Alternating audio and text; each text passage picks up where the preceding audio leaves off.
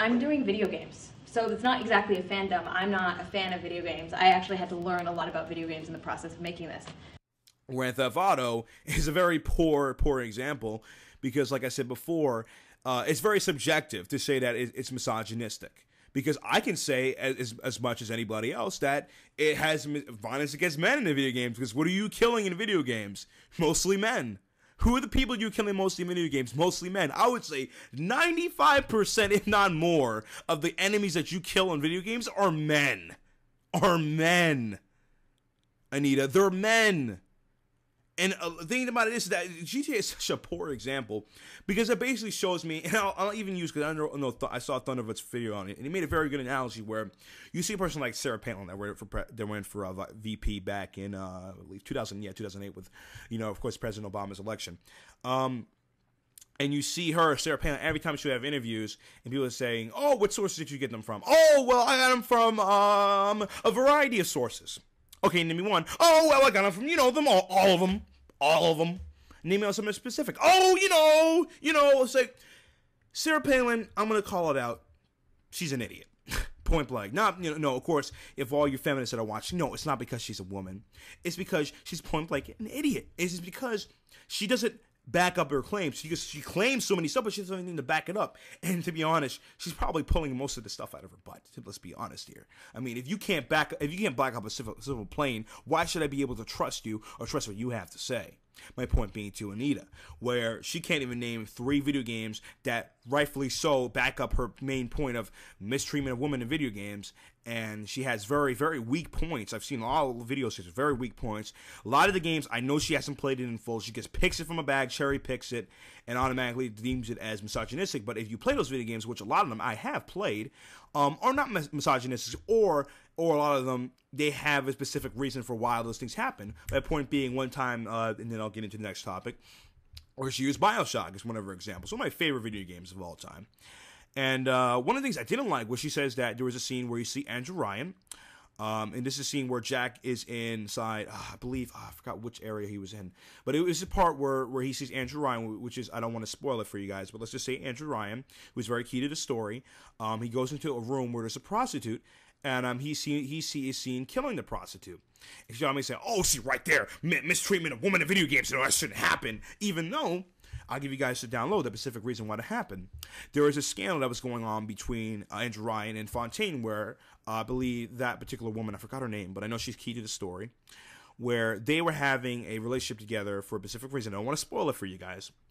But then she was doing something where she was giving information, kind of like in treason in a sense, where she was doing something where she was maliciously trying to give information to Fontaine for some reason. I haven't played the game in so long, but I know that she was in the wrong and she was doing something. Now, was it necessarily right for him to kill her? No, that's not besides the point.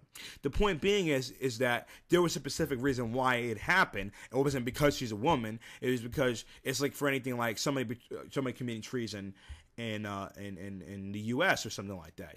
It's not because they're a woman, or it's because it can be anybody. It can be a male or female or whatever.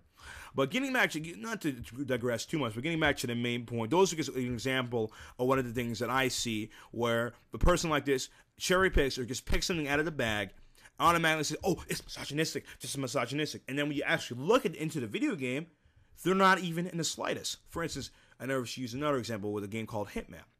We see in the game, oh, Hitman, you just have, you just drag, women's bodies around like a body bag. I can do the same thing to men. In fact, you actually get degraded points, or it's actually played against you to kill women. They actually have a system in there where it's not good for you to kill women.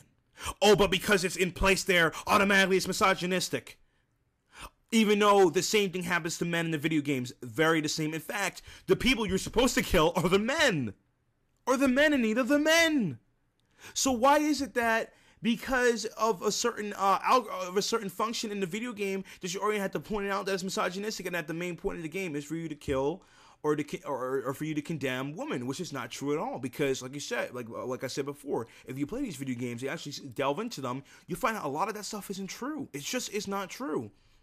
Now, to get further on into the point so I can get to the overall arc at the end, Basically, like I said before, avoiding the questions. Now, of course, we have her go on to say, see, a lot of, she says, oh, a lot of women are harassed, when it comes to, in this particular realm. And the way I say it is that I've seen so many male YouTubers,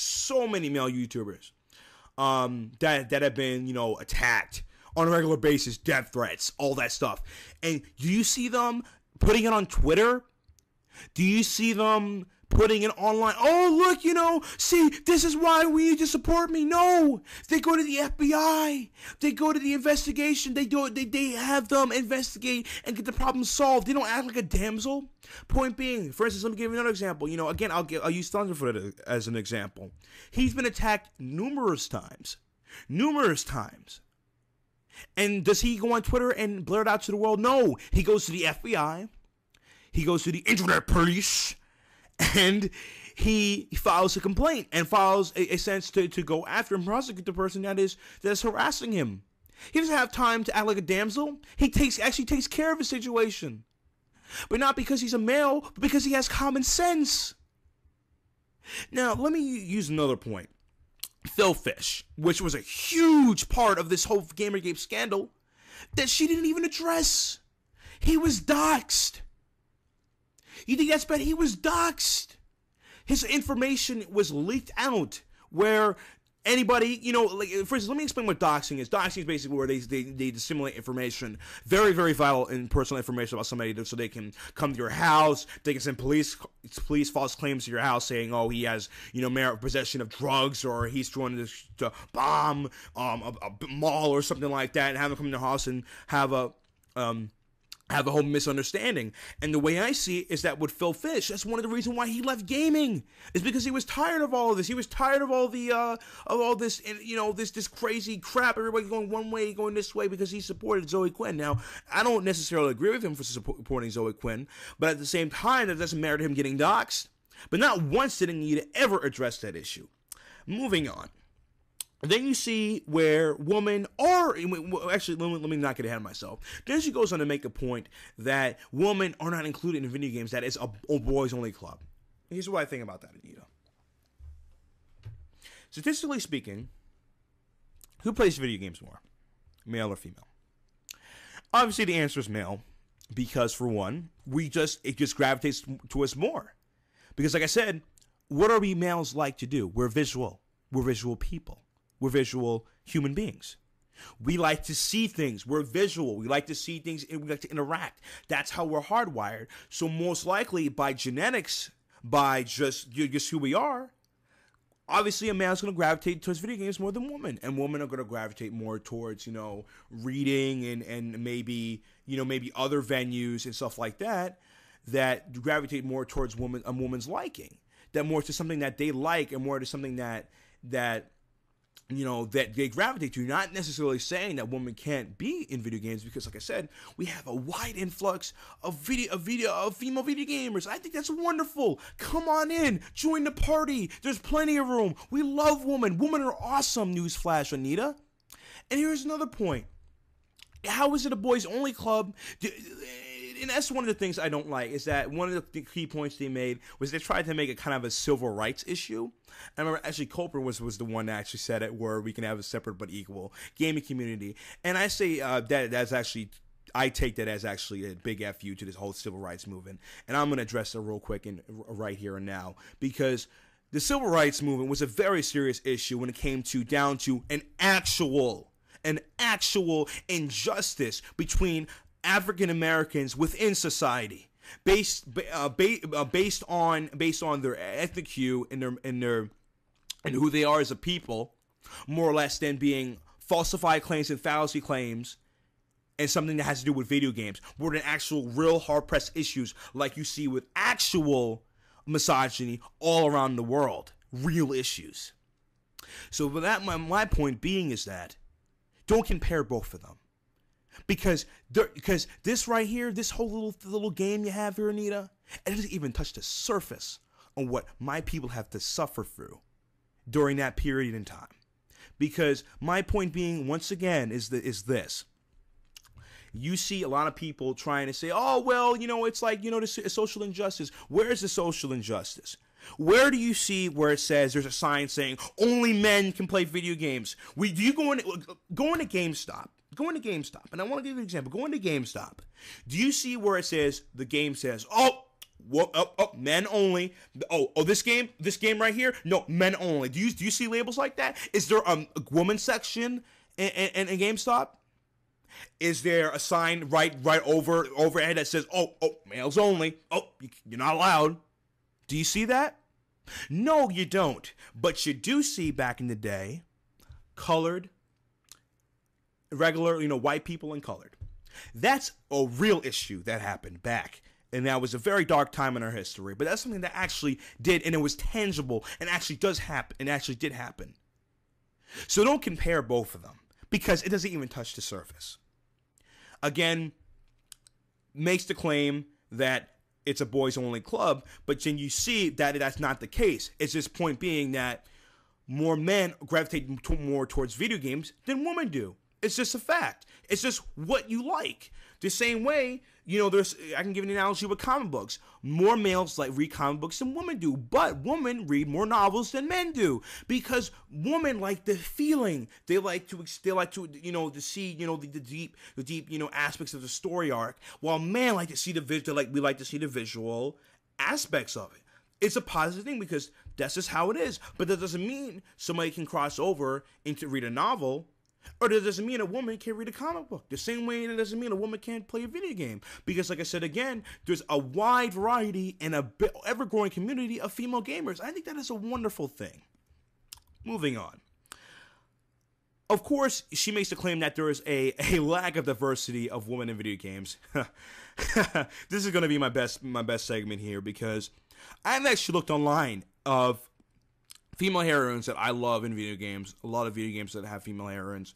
And right off the bat, the first link that I saw, 50 beautiful, representations of heroine women in video games. And guess what, Anita? They're all clothed. Most of them are clothed.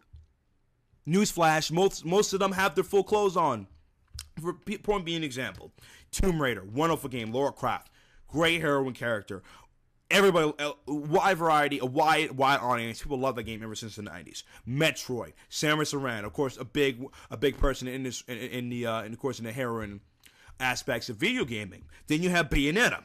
You have the girl from Blood Rain. You have Elizabeth from BioShock. She had her own solo game that tied in very heavily to the BioShock storyline. If you played BioShock Burial at Sea Part 2, then you have, of course, Madison Page from Heavy Rain. Then you have Alex Vance from Half-Life. Then you have Jill Valentine from Resident Evil. You have Shell from Portal. You have Joanne Dark from Perfect Dark, one of my favorite all-time FPS games of ever. Then you have, of course, what else do we have? You have Jade from Beyond and Good and Evil. We have Commander Shepard, the female version, in a wide variety of ethnicities, and I'll get to ethnicity in a minute. And, of course, we have Faith from Mirror's Edge. And, like I said, there's so many more. That's only a handful of great heroines in video games that Anita doesn't seem to acknowledge. Doesn't seem to acknowledge them at all. I don't see one of her videos saying, but I don't see one of format of her video which says, yes, there are some damsels in distress that I don't like, but in addition to that, we have so-and-so and so-and-so that are a good uplifting representation of women in video games. Not once have I ever heard her say that. Not once have I ever heard her mention these great women that are represented in video games. Not one time. And I can't be wrong. And Anita, if you're watching this video, please correct me. Like I said, I would love to discuss this. I would love to discuss these issues and really get a chance to see your actual views on how you feel about these particular issues. Moving on. Now, one thing I would like to give a challenge to Anita is this. Name me 3 video games that represent African Americans in light that is heroic, intelligent, and let's say ethically correct. Name me 3. Excuse me. In the comments below, just for example reference, I want you guys to name me 3 African American representations of video games as main characters that are, again, heroic and everything else above. Name me 3. Okay, so moving on. Actually, like I said before, 50 Cent, Bulletproof, games like that, which are, against the representation of African Americans in video games, and GTA San Andreas, they don't count. They simply do not count. And my point being is this. You're claiming all these things about women, yet actually I can argue that there is little to none good representations of African American in video games, for that matter. Even stretch it a little more to Latino or other ethnicities in video game. Granted, Faith is actually from Asian descent, and again, a female in a video game, but and it's from Mirror's Edge. Like I said, there is a very limited number of African American leads in video games that doesn't have to do with crime, drugs, or shooting up places or stuff like that. I can easily argue that. But a lot of people like to overlook this because they like to, a lot of feminists, they like to put themselves in the forefront, and they don't like to actually to see the truth on the matter and what's really going on, and a lot of these things that do happen in these particular venues that I feel strongly needs to be addressed.